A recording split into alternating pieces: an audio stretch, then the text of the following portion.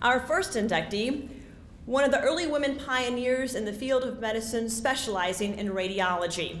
Dr. Jannice Owens-Aaron became the chair of the Diagnostic Radiology of the University of Louisville School of Medicine, becoming only the third woman in U.S. history to hold such a position at that time.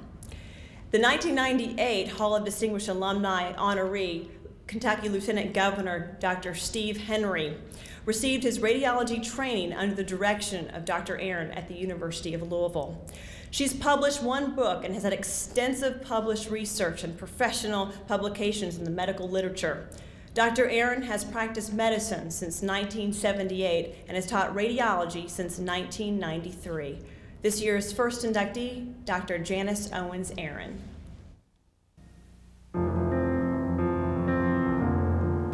I thought Western was the only university. When I was in high school, my sister went to school there, and I had a lot of opportunity to be down there. She was 5 years older than me during the period of time when she was there, and I thought that this was the only university. I couldn't imagine anybody ever wanting to go anyplace else. Dr. Jannice Aaron didn't arrive at Western like most students. She was already a registered nurse, and she was also a mother. I attended pre-med as a single parent, and one of the things that is nearest and dearest to me is remembering how wonderful all my professors were and encouraging, even though at that point in time it was very unusual for not only a woman to be in pre-med, but especially a woman that had a child. And I'm not sure I could have made it anyplace else. The University of Louisville Medical School was her next stop. She says it wasn't nearly as difficult as she thought it would be. When I got into medical school at the University of Louisville, it was a breeze compared to what I'd been doing at Western. The pre-med program there was very rigorous. I was working, and to me to just go to school, well, it was very easy compared to what had transpired at Western. After a residency at Yale and a fellowship at Harvard, Dr. Aaron came back to Louisville. She went from associate clinical professor to chair of the Department of Diagnostic Radiology at U of L. And at the time, only 2 other women nationwide held such a position. And Jannice stepped into a really important leadership role at that time. Now, you remember she'd been here as a student, but been away for 10 or 12 years. And she came back and stepped into this and not only made radiology really good and a keystone part of the University of Louisville Hospital, but she exerted an influence, I thought, for really good on the whole medical school faculty. Her impact on a lot of students and residents, whether they were going into radiology or just going to be frontline practitioners of medicine, were tremendous. Dr. Aaron was appointed director of the Imaging Center at St. Anthony. When Vencor bought St. Anthony's, Dr. Aaron and her employees feared they might lose their jobs. But after a meeting with the Vencor CEO, she was assured all would stay intact. And while she had his ear, and I said, incidentally, they're doing teleradiology in a lot of places around the world now. It's just starting out, and if you have any need for that, I'd be very interested in pursuing that with you. Well, this really ignited a spark with this person. He said, as a matter of fact, we really need teleradiology in the worst kind of way, because many of our hospitals are small, and most of our patients have had their mega workups before they come to the hospital. So we have a hard time sometimes getting radiologists to read our films because the volume is low. But when our patients need films, it's generally an emergency. They need them right away, and they need someone to read them right away. So what we ended up doing was setting up teleradiology in all of these hospitals around the country.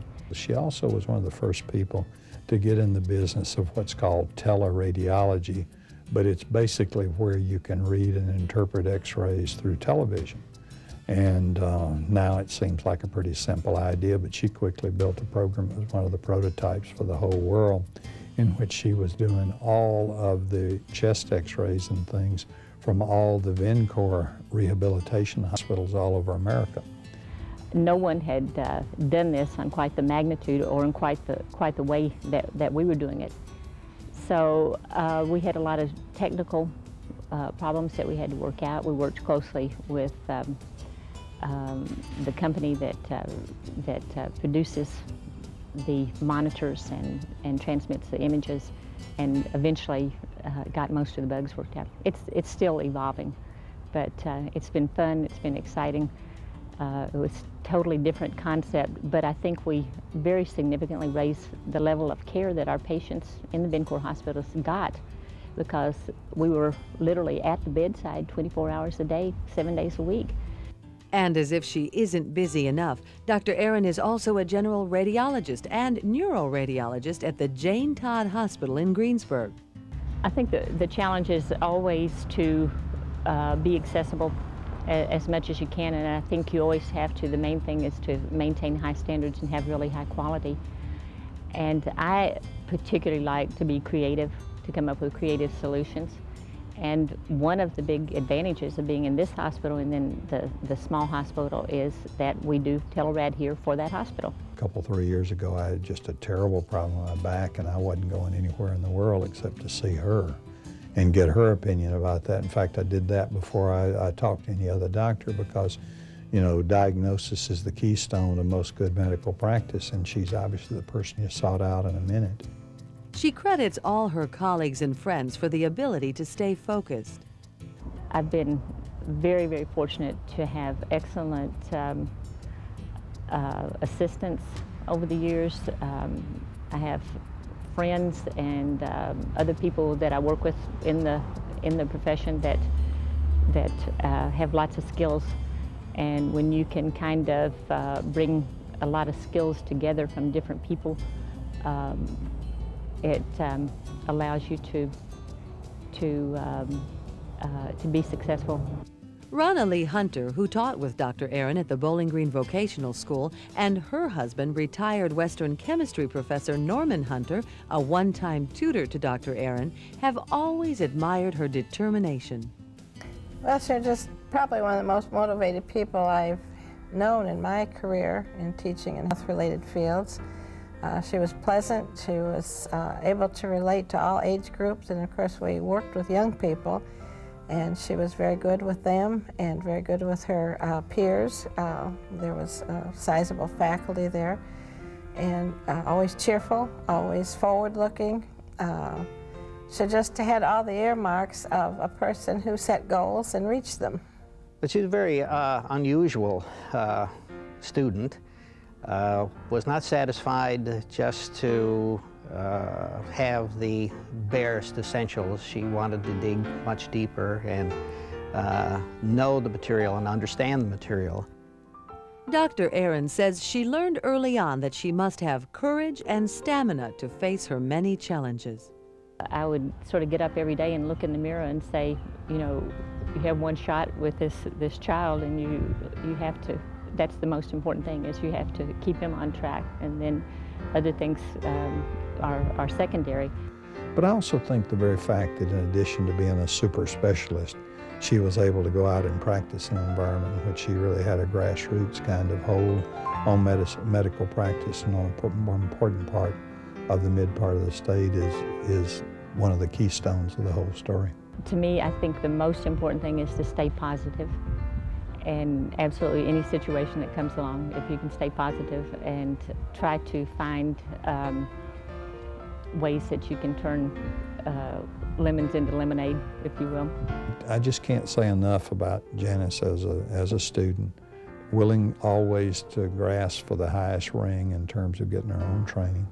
And then maybe most sentimentally of all, coming back to Kentucky to practice and to bring those skills back here.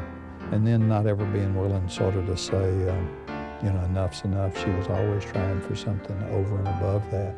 And she contributed through the medical school, through the hospital, into the whole business of advancements in radiology.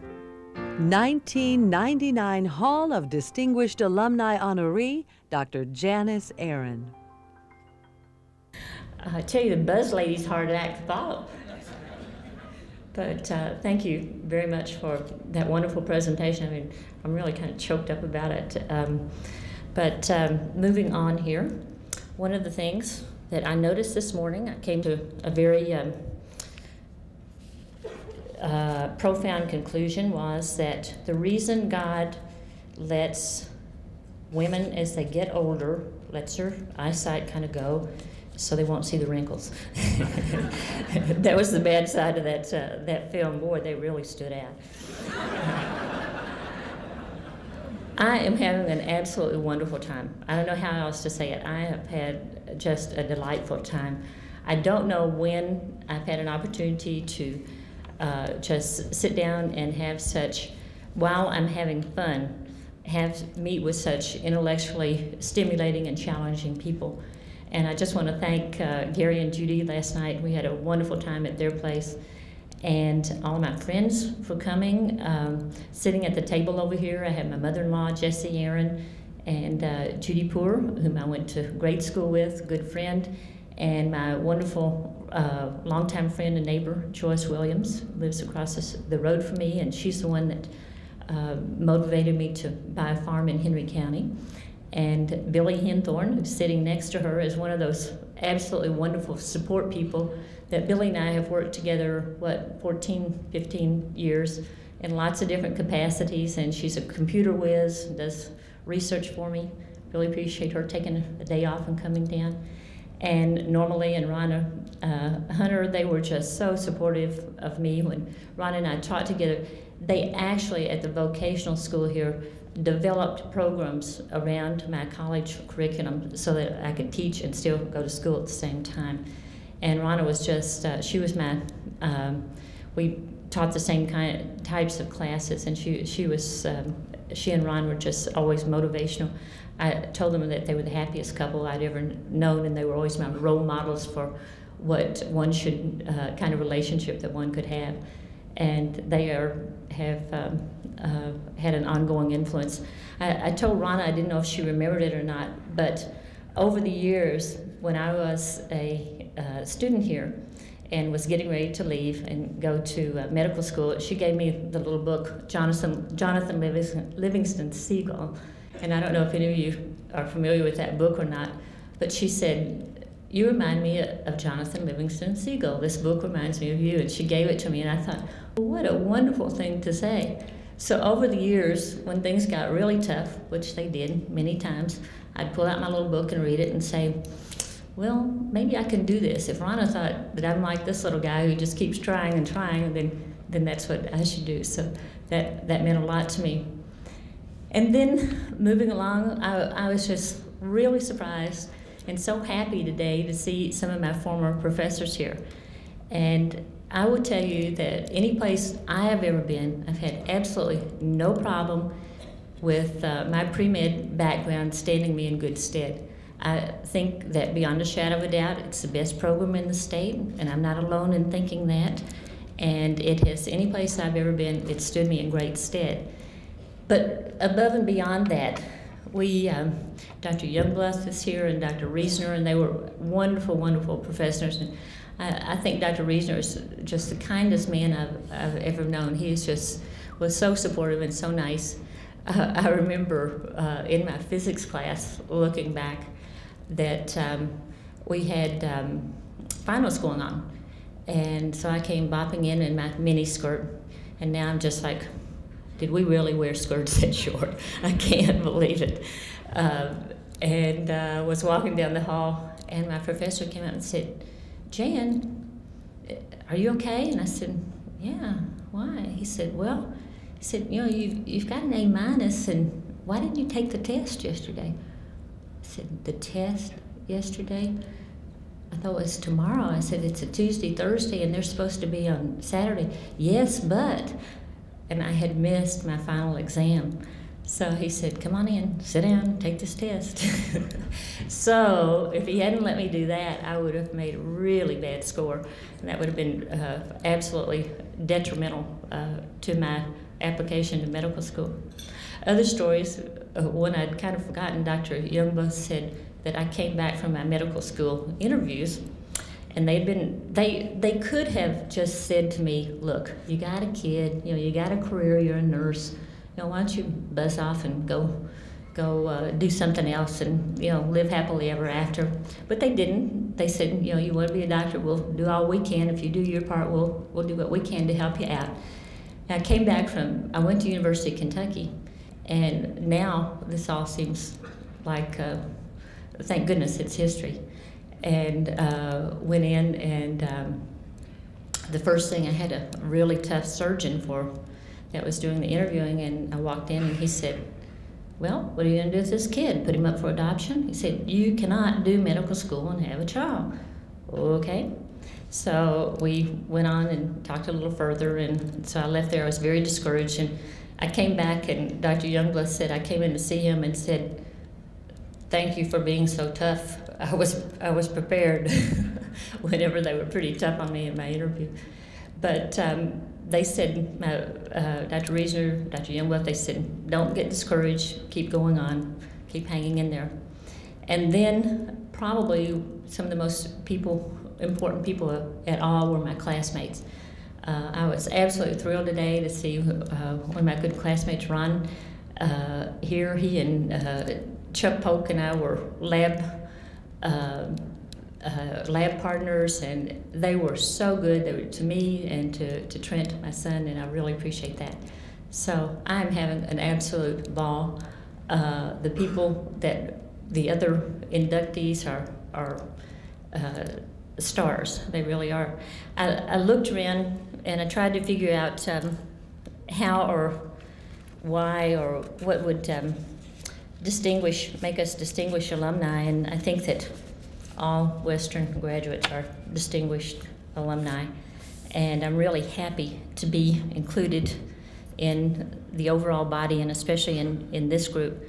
But I guess the thing that makes me a little different is being female, and I guess it's very common for people to ask me advice about young women, and I think that how they can succeed in predominantly male fields. And I think that the biggest problem that women have, and one of the things that I'm impressed with Western and what you're doing here, is competing. I think women aren't traditionally brought up, and I think they are much more so now than I was, to compete. And I think sports are very, very important. I think getting your young girls into sports where they learn to compete. I can compete, and I do compete, but I really don't like it. And I really think that men grow up with sports, guys do, and that that helps them to not only compete well, but they actually enjoy competition. And I think if we can get more women to have that mindset, that will be a really good thing. I think everybody needs to take a negotiations course, male or female, early in life, because life is just one big series of negotiating. And I think that was something that was very helpful to me. There is, of course, no substitute for persistence and hard work. As women, I think you have to definitely carry your load. Everyone does, but I think especially women have to. But I think it's critically important that you not get too busy, that you don't have time to think and plan and communicate with other important players in your life. Finally, I guess a statement that Robert Kennedy made that said, do what you fear. And I think that's what I did here at Western and did with pre-med. I was terribly afraid that I wouldn't get into medical school for the reasons I've talked about. And over the years, I think that that's a really good thing to do, is do what you fear, do what you're afraid of, work through it, and pass on to the other side.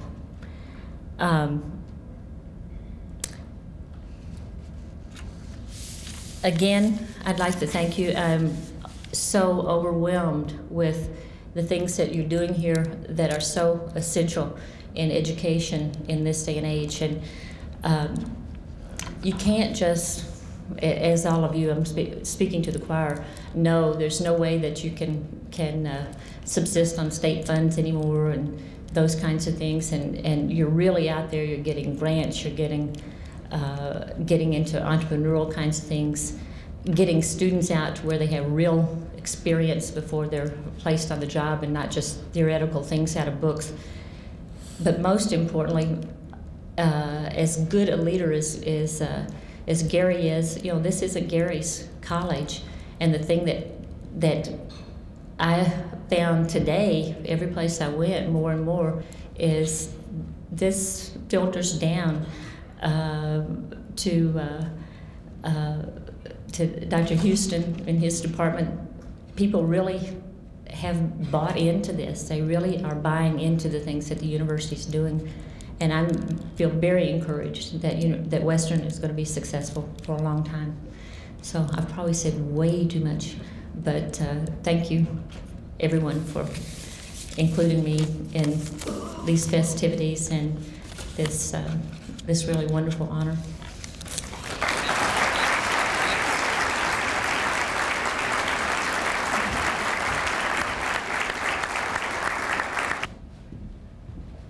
Let's give Dr. Aaron one last round of applause. She's an inspiration to all women.